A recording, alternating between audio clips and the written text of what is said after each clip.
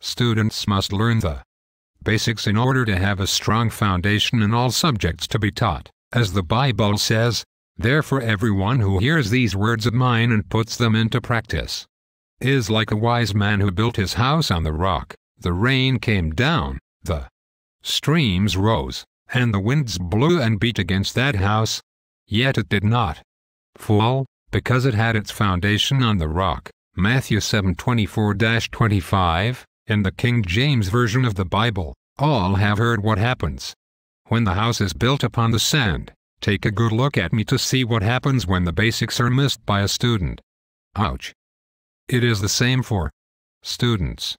Much of the time it is not the student's fault for their lack of knowledge but the teacher who failed to employ their learning style.